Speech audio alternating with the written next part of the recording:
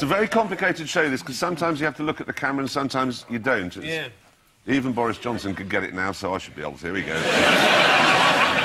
Boris has never got it. That's an appalling. He looks good on telly doing it. He looks at the red camera and thinks he's at traffic lights.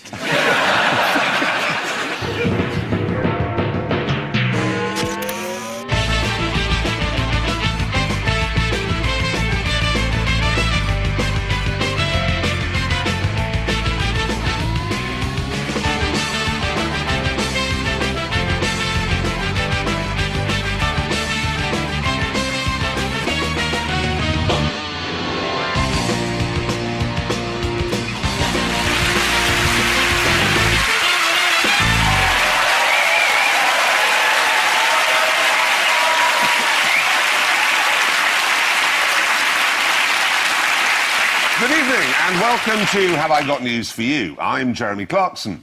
In the news this week, on a visit to the British Space Agency, there's a surprise in store for John Prescott as he sits down in what he thinks is a portaloo.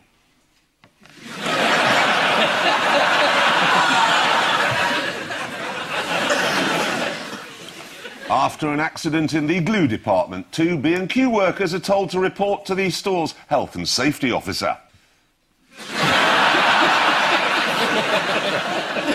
And following budget cuts at Battersea Dogs Home, management unveiled their new cost-effective way of dealing with abandoned puppies. On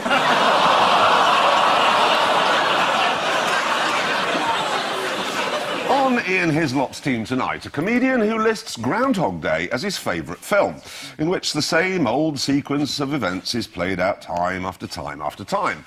And welcome to the show's 33rd series. Please welcome Michael McIntyre.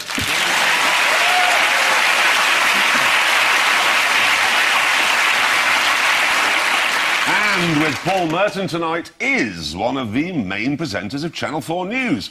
Easiest job in the world. Turn up, put on a loud tie, read out The Guardian, go home. Please welcome Krishnan.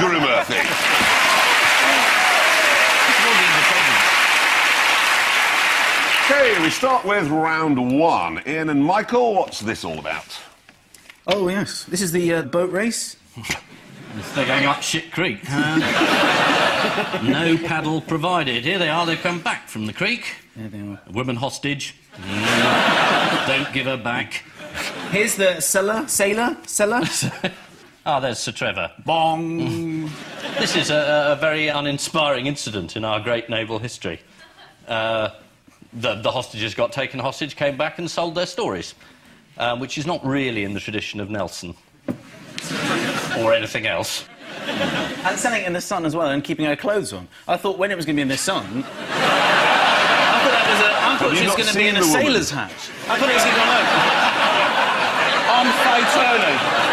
Read my story, only in the sun. How were they captured? They were in the rubber boats. Yeah. Dinghies. Dinghies. Are they not dinghies? Guns. And iPods. Well, no, what was he doing with an iPod? To defend themselves. But how were they said, I read at one point, they said that the Iranians arrived all of a sudden. If you're at sea, you can't arrive all of a sudden. Yeah. Whoa! Submarines! Submarines all of a sudden come up, Yes, don't they? that's true. Yeah. But even even though though your iPod on, you can't hear, so it doesn't matter. They're probably going beep, beep. Something coming up behind me, wouldn't they? I think, to be fair, visibility in the Chatel Arab is only 2 miles. So it was quite... I mean, and these people are very quick, on the whole. I think the big question is what's Faye going to spend the money on? But she could pimp her boat, couldn't she? Sorry, nodded off right then. What? He thinks that's going to be her next television appearance. Pimp my boat. There's a programme called Pimp My Ride. I don't have to explain this to you, for God's sake. Is that the one you present? How do you know about Pimp My Ride? You've been offered it, haven't you? I've done up my Ford car. No, I haven't. Can we get back to these sailors? Can I just say that I don't know if I'm the only person that found the story very boring. Well, they had nothing really happened to them. She basically said they were blindfolded, and then she heard what she thought was the cocking of a gun. Yeah. I think they were just setting up the table tennis table. then she was smoking, wasn't she? She was smoking, they had her smoking in the thing... And... Yeah, but Patricia Hewitt said it's a disgrace. You thought, good, attack on Iran coming up. It's a disgrace, she's smoking. She actually said this sends out completely the wrong message to our young people. Well, what was the other one called? Anyone know? The one who went to the Mirror? Arthur Batchelor, he was called. Yes. I think he's had the worst time, because this poor boy, I mean, he had to find something to say in his story. So the crimes were they took away his iPod and they called him Mr. Bean. No, Ian. Frank Spencer would have been near him up, really. Who's carrying the can for it all? Des Lynham. Des Brown, the guy, he's... Defensing. Yeah, there. He said he allowed them to sell their stories. Then on Monday he changed his mind. On Wednesday he told the press the decision was taken by the Navy. Although this was a Navy decision, I have to take responsibility for it, and I don't seek to hide behind the fact that the Navy made the decision. Adding, did I mention already the Navy made the decision? It's quite clear. But, I mean, the hostage crisis was only solved because of you lot at Channel 4 anyway. Well, it's true that Jon Snow got through to the Iranian negotiator before the government. Ali Larijani, who appeared on Channel 4 News on the Monday, and then the government rang him on the Tuesday and said, can we have our people back? And he said, yeah, OK. And I don't know why we have a foreign office. I just think we get Jon Snow to do it. But no, I mean, the government just an absolute shower, weren't they? Well, Des Brown, I mean, he's done one interview that he called a pooled interview, which means that he called one journalist in from the BBC and said, everybody's got to use this. This is the new Brown School of Media Handling. Number 10 refused to tell us what they knew when. They said, we're not going to tell you that. Well, what do you mean you're not going to tell us? Yeah, it's not our business, we're the public. Some say the whole episode has made the Royal Navy top brass look like a bunch of chinless upper-class twits. An allegation strenuously denied by First Sea Lord Admiral Sir Jonathan Brand. But the head of Britain's armed forces is called Jock Stirrup. Did you notice that? Stirrup? Jock Stirrup? Air Chief Marshal, Chief of Defence Staff. What's all the curtains bit? What's all that... That's his career now, I think. As you get more advanced in the Royal Navy, do you eventually just turn into soft furnishings? Like the highest rank in the Navy is actually now a sofa. I'd love it. Wouldn't it be great if his hand came down, his hat was still attached to it, just sort of like... They give it to you, so you've got to walk around with it. The only way it looks normal is when you do that. There's a new naval salute coming up, which is...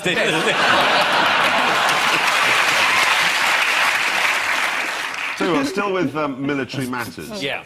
Some secret footage, OK, NATO troops during training emerged this week. These are French soldiers, OK, preparing to fire a new sort of missile launcher for the first time. Stand by.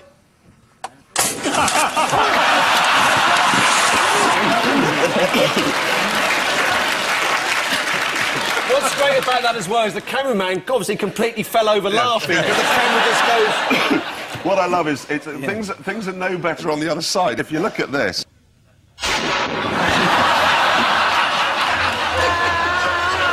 Perhaps we should all give up this war thing. None of us are very good at it. The guy who you can hear laughing in that clip, OK, he obviously said, give me the gun, I'll show you how it's done, OK, here we go.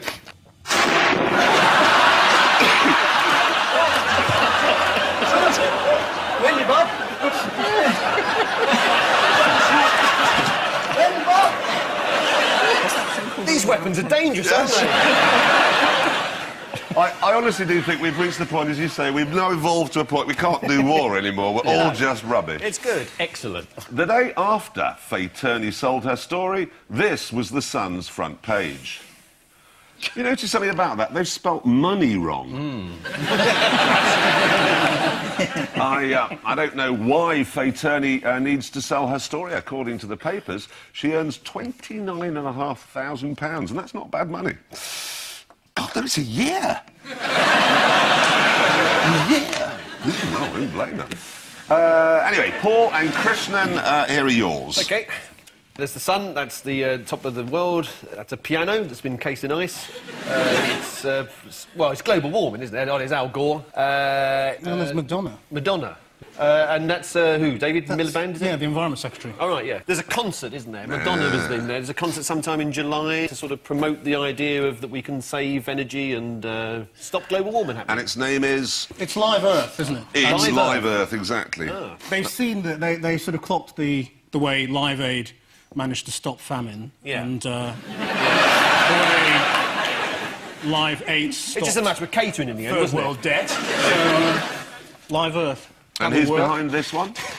Al Gore, presumably. Tony Well, it's Blair quite difficult for him to be behind anything these days, 'cause he's quite fat. Yeah. He sticks out to the sides, really. OK, actually, You're not in a very good position to make that remark. There was a rather large picture of you in the press over the weekend. That's a tumour, actually.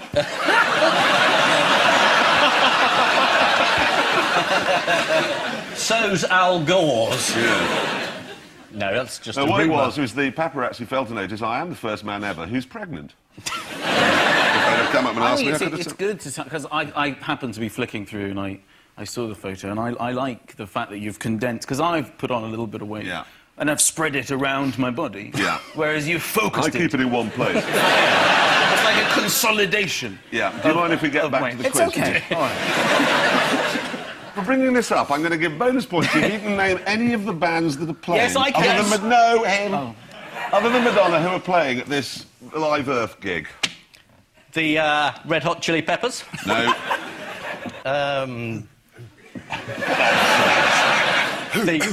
Who. No. They're at the TT this year. Rolling Stones! Oh, the Borodin String Quartet. I'm surprised you didn't get Fall Out Boy, Razorlight, Snow Patrol and Madonna. But there was a report this week as well, wasn't there, saying the Arctic will be gone in 13 years. Oh, that's just crap. Mainly because of you. Now listen, on your channel, OK, did you see the great global warming swindle on Channel 4 recently? Yeah, You mean and the it one was that said very, it was very funny, but you clearly took it seriously. One of its arguments, the thing I've really enjoyed about it, is one of its arguments was that a rise in temperatures... due to solar activity, of course, nothing to do with people's Range Rovers, causes an increase in carbon dioxide rather than the other way around. Now, do you know the producer of that show, a guy called Martin Durkin, got an email from a scientist who said, to put it bluntly, the data you used in this programme was wrong.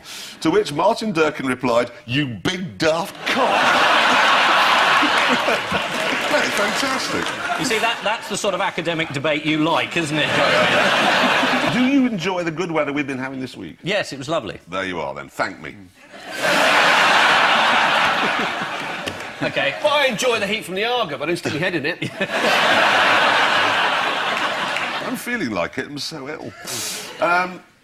Oh, God, What are your main completely lost. symptoms if you're ill? What? What are your main symptoms that you have at the moment? Sweating, Yeah. uncomfortable. Yeah. Well, that's mostly the result of him saying I'm fat and killing the planet. I'll tell you what, It's what we doctors call guilt. yeah. No, how might the environment play a part in the Labour leadership election? They might have it outside. Well, Gordon Brown is saying, isn't he, that he's going to try and bribe Miliband. Well, I think he's going to offer him a job, and then there'll be a dream ticket of Brown and Miliband who can lose together. It'd be good to be bribed by Brown. He's got everybody's money, doesn't he? He just has to come in with that red case and go, let's talk, Miliband. That'd be exciting. Well, imagine how much he'd offer you as a bribe. At a halfpenny. I got this from the pensioners. That was my Brown impression. It's not one of my strongest. He's left the door open. But he said he won't be seduced, he said this week. No. He said everyone's trying to... I mean, you know, I wasn't aware of this, but everybody apparently says to him whenever they meet him, stand, go on, stand, you'd be fantastic. Despite the fact that they haven't heard of him. No, he says he won't be seduced and he won't be bullied. And he's leaving the door open. If he closes the door, the chance of him being bullied or seduced is very little. I'm sure in terms of global warming, he should be keeping the heat in anyway. What's he opening the door for? You seen that smiling thing he does? Yeah. Oh, no. When he talks about his baby. It's terrifying, but also, have we still got that piece of footage I saw earlier where he was smiling and then, you can see the precise moment the main camera went off. I don't know whether that's here or not. No. Which is a terrible shame, because really Have we got it for later, or can we get to go to it? There's probably a no. I said that's not funny. No, it's gone, and it's my fault. Like the world. You introducing the clip which you already turned down. You have got it. So that no was right good. Now, it's Brown's. Have you seen Brown smiling? Yes, you saw it earlier, and then you turned it down, so we couldn't see it. There was Steve come out and said the crowd see it, and now we're going to see it. There is no point in trying to be professional on this show. Play the VT. Yeah. Wait, cameras go off. There. Do you see that? Put it back. Watch you smile. Whiz him backwards. Now, watch this. You see him smile, and then the main camera goes off and he stops it. Look at that. And then you play the tape, and... off. Man's such a...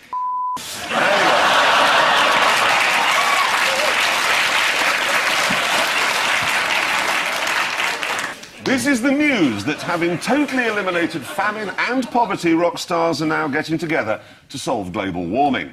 Live Earth is committed to being the first carbon-neutral music event. Hybrid cars will be used for transport, food will be served in biodegradable containers, and the stage will be illuminated by the light that shines out of Bono's arse.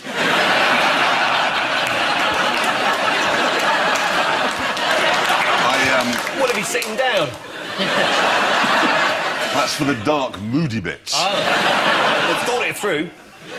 Madonna recently made another commitment to the environment, pledging to fly to Africa only once a year to buy a new child. A UN report recently warned global warming will kill billions, whilst rising sea levels will destroy cities like Tokyo and New York. Didn't say anything about Chipping Norton there, so panic over. And so, to round two, it's the picture spin quiz. Fingers on the buzzers.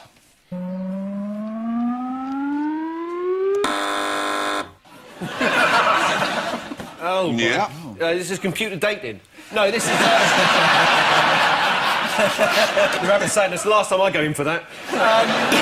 This is the bloke who's been breeding rabbits for North Korea. North Korea's got a bit of a problem with, you know, a lot of people starving there. So this guy's idea was to sort of breed giant rabbits, send them to North Korea without thinking about what you feed the giant rabbits on. Yeah.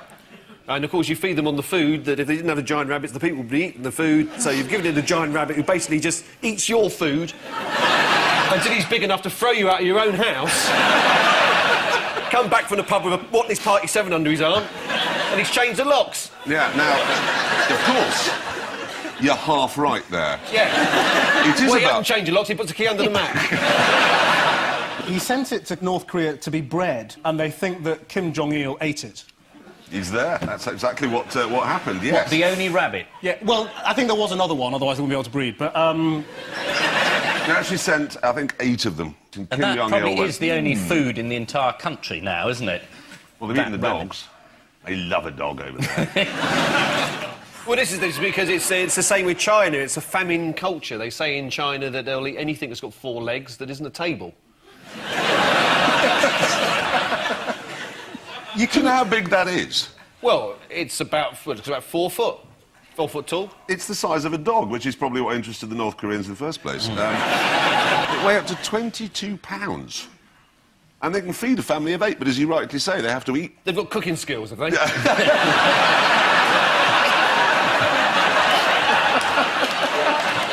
Omelettes for 8 people. How did the North Koreans find out about these rabbits? Well, you can't keep it quiet, can you? It'd be good at a greyhound race if the greyhounds were chasing that. They'd sort of have to turn and run the other way, wouldn't they? I'll be sure it's not a glove puppet. I mean, the bloke in the hat. It's the bloke in the hat, a glove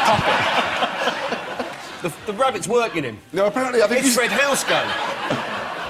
His name apparently is Herr Smolinski. No, which one? Come on, which one?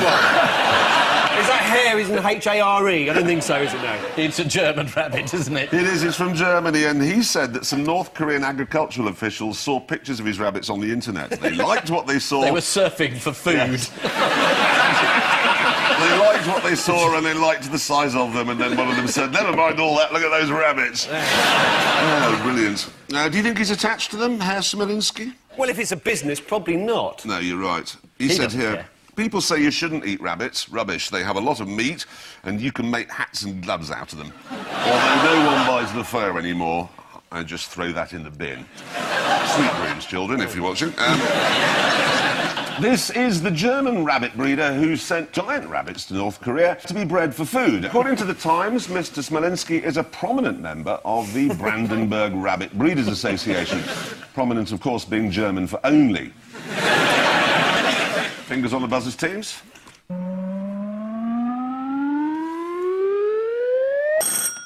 They're rewarding school children. Yeah. Instead of penalising them for bad behaviour, they're going to give them things like iPods for good behaviour. Like a They'll game join show. the Navy. Yeah. like a game show. So throughout the week, I suppose they'll be gaining prizes. It'll come to Friday, sort of 3:45, and they'll sit them down and go, right, you've managed not to knife anyone this week. You didn't set fire to anything. You've got your iPod, you've got your DVDs. Yep. They're safe. Would you like to go for the mountain bike? And he'll say, nah, mate, I mean, I've got them, they're safe, I like them. I think at this point, I'm just going to do some happy slapping and head home. And what kind of rewards, apart from the iPods, have you heard about? Anything? You get a peerage. Why are these new guidelines needed? Because discipline's broken down entirely in schools. They're going on the internet, aren't they? They're posting the videos of the teachers being bullied. There's a very serious one that isn't funny at all. About a teacher having his pants pulled down. Do teachers, when they're marking now, do they put in the margin, see me with my pants down at www. But they're going to ban it. They're going to ban kids posting it on YouTube, but it'll still count towards coursework. So, what other stupid piece of advice have teachers been given this week? Education Secretary Alan Johnson said that the internet encyclopedia Wikipedia, which can be edited by anyone, is an incredible force for good in education. Odd, because its creator said that it is broken beyond repair and frequently unreliable. It is unreliable. I'm on Wikipedia as somebody else, an MP. Have you heard of this guy in Newcastle? Has he stolen your identity? He's got my credits. It says the shows I've been on under him. You know, the Tories really are desperate, aren't they? But that's your evil Google twin, isn't it? Yeah. Who you go on, there's somebody who's more famous and richer and cleverer Yeah. than you in every way, Well, who's got the same name. Who's the Krishnan Guru Murthy, yeah, there's loads of them. There will be. Whose death did Wikipedia recently announce? Obviously, they've announced many deaths, I'm sure, that have happened. But one that didn't. Was it yours? Marty Pellow. News of his They said he was demise. dead.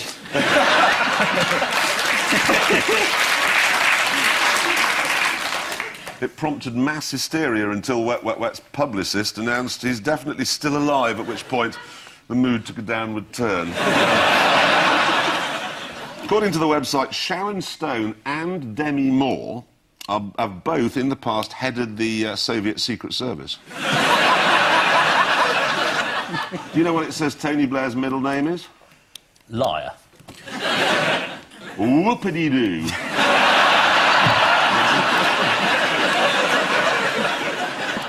It does sometimes get things right. Edwina Curry said recently, Wikipedia makes me sound completely balmy. This is the new guidance given to teachers telling them to hand out rewards 5 times more often than they hand out punishments. Meanwhile, Education Minister Alan Johnson has recommended children should use online encyclopedia Wikipedia despite claims about its inaccuracy.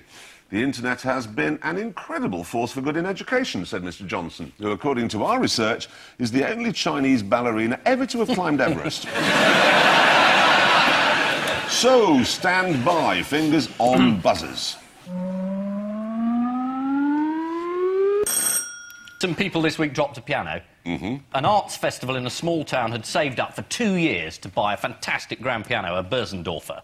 And the removal men got it out of the back of the van, the organisers stood and watched them bringing out, and then they dropped it. A picture of them here, look. Here they are loading it to the... That's a shoe. Yeah. I've employed really tiny people to move it. It's asking for trouble. This is Penny Aid's much longed-for piano being delivered by the removal men. You can see carefully, gingerly lowering it onto the lorry's tailgate there, and then, you see, just smashing it down onto the I love the fact you've got their number there, as if anybody's going to phone them after this. Now, how did the professional removers get it back onto the lorry so it could be taken to London for careful repairs? 27 carrier bags? No. They got a local farm around and he used his digger. Casting her expert eye over the scene, Penny Aid, the woman who was waiting for it, said half a ton of piano landing like that must have had a catastrophic effect on its workings. I don't yet know the full extent of the damage. I know, it's fucked. OK, fingers on your buzzers for the next picture.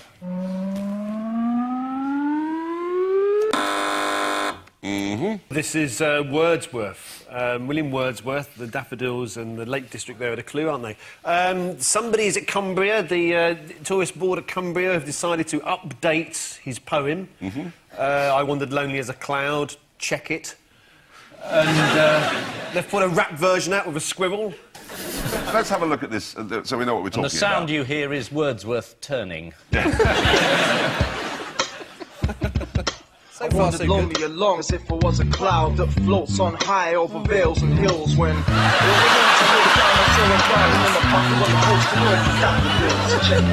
of sight that puts your mind at ease. I saw the side of the lake and beneath the trees, and they moved me like they were bass and the keys. They were fluttering and dancing inside the breeze and seemed infinite, just like a snake. What kind of child will be inspired by that?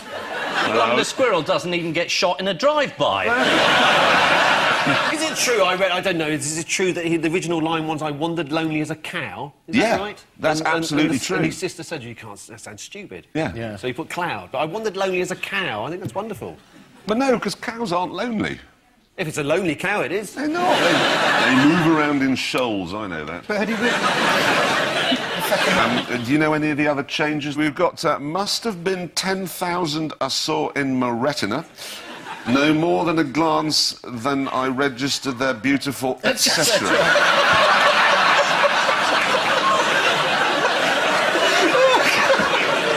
Which means at the end of this round, it is Paul and Krishnan on 4 and Ian and Michael on 4.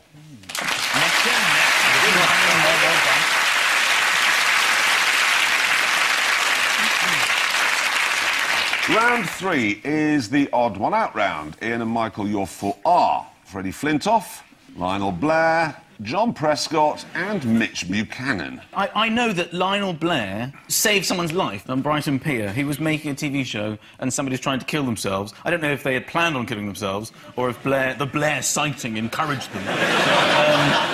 But then they tried to kill themselves. Ron Blair, really. And then Lionel Blair saved him. So now, seeing the lifeguard, I feel things are starting to come together for us, Ian. Right. So...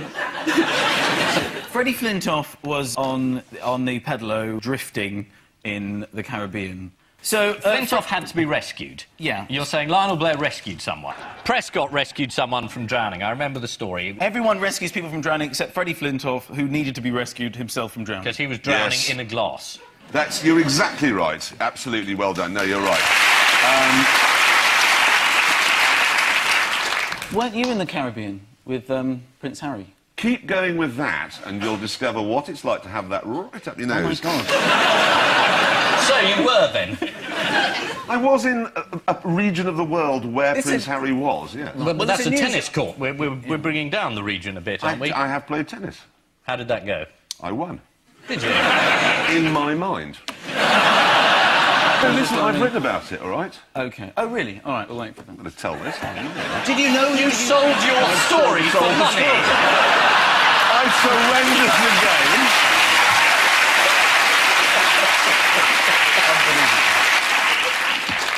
How do you think the Queen's reacted to your friendship with Prince Harry? I couldn't give a flying fuck.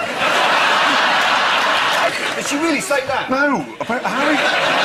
They would have alerted the Queen. They would have phoned her in the middle of the night. It would have been like the film The Queen. I'm sorry to wake you, Your Majesty. Harry's made a friend. It couldn't be worse. Is it Al-Fayed? No, it's worse than that. It's Jeremy Clarkson.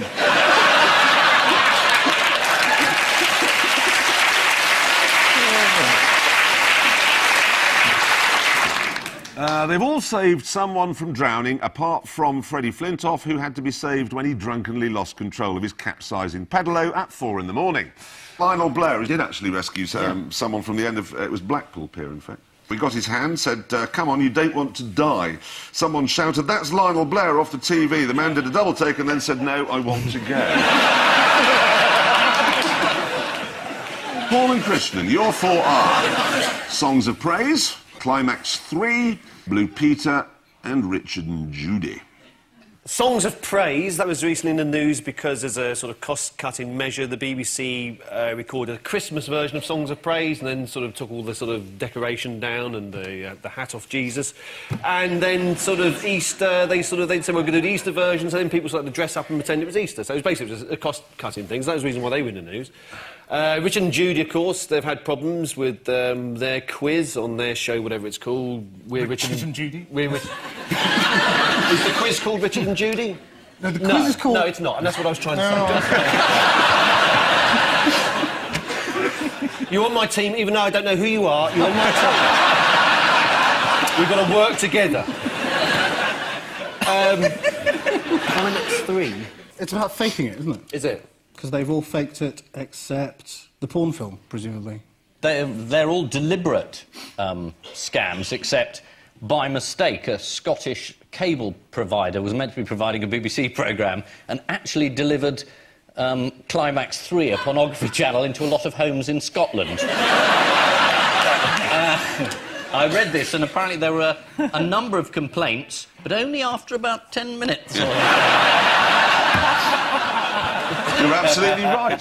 You know what happened with Blue Peter? Yes, there was a painting competition or something, and the phone lines weren't working because so many people, and they just said there were some kids being shown around the studio and somebody working on the programme said, you've won, so go on and accept this award, and that was it. That's right. It's not quite on a par with pretending that Petra hadn't died, though, really, is it? Remember that? Yes. Didn't Petra die? Petra died. And they just got another puppy that looked the same and called it Petra and went on for 9 years with a false dog. Well, we've all done that. Well, it's true, it wasn't a false dog, it was another dog. It wasn't like a puppet dog. A dog made out of tin foil, you know. Richard's actually replaced Judy 9 times.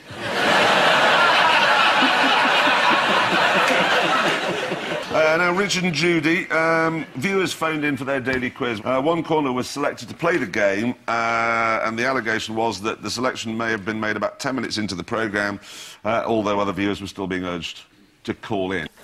There's absolutely no suggestion that Judy Finnegan had the faintest inkling of what was going on, ever, in any of her shows. Finally, there's the small matter of the questions on ITV Play. One of them was, what things would you find in a women's handbag? Oh, yes, I saw this. Raw plugs. Yeah. 75p a call it was. There were two of them. A balaclava and roll plugs. Oh, no, I think I've got it. Fantastic. Presumably a Mrs. Martin McGuinness on her way back from B&Q.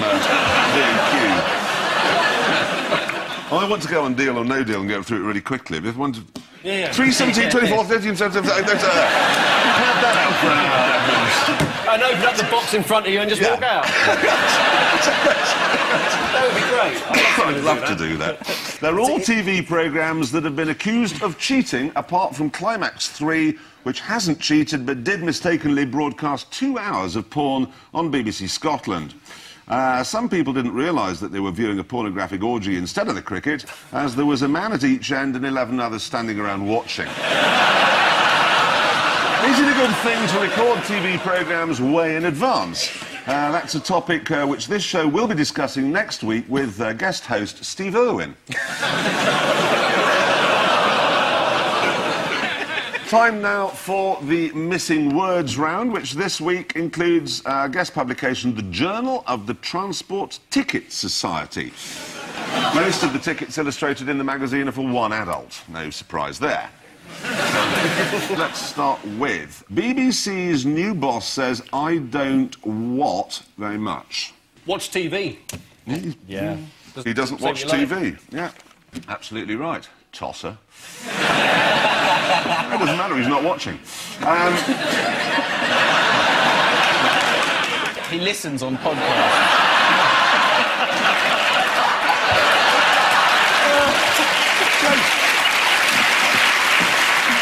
Next, the Queen loves it, but what faces closure? Prince Philip.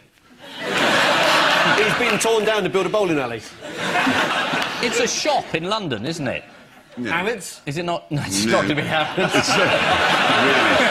really not Harrods. Not really Harrods, is it? Is it Wales and Scotland? Yeah. Avec une petite bit de bon chance. It's Royal's favoured hospital. Oh, it's the homeopathic place. Yeah, exactly. It is a homeopathic hospital. The Queen is a fervent believer in natural remedies, such as sucking the juice out of an organic lemon, usually just before having her photograph taken. And finally, after a regular passenger passed away, drivers on the Abbots Bromley route suggest what? On-board crematorium. Extra fuel, get you up the hill. Right, you're thinking again. Suggest that he's misunderstood the word terminus. The answer is buying a wreath. Well, it was the least they could do, considering it was them who knocked her over and dragged her body along for a quarter of a mile. Right, the final scores. Paul and Krishnan, you have 6. Ian and Michael, you have 8. Great.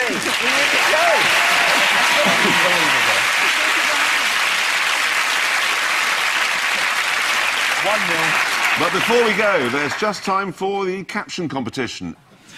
This is, if you're not a premium customer at HSBC. Is it first casualty of Primark riot? Apparently she tried to buy a £3 smock top. Now she's dead. EasyJet insists that outdoor seats are not a problem. You've got to think it through. That's the woman on the bus. And I leave you with news that, in America, there are concerns for Dick Cheney's mental health as he insists on leading the attack on Iran. Meanwhile, in Westminster, there are fears that the recent hostage crisis has taken its toll on Margaret Beckett.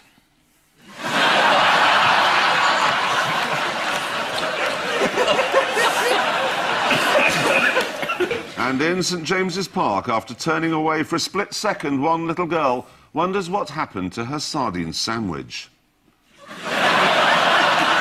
Good night.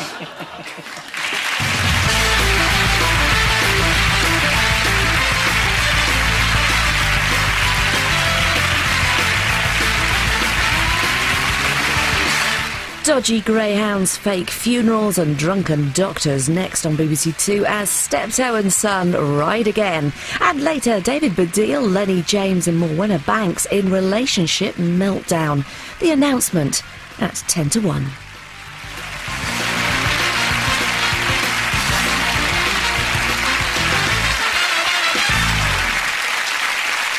Something's been sick on your shoulder, Paul.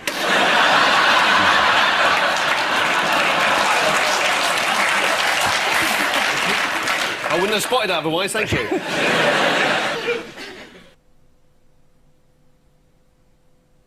And this A to Z companion for all fans of Have I Got News For You is packed with witty jokes.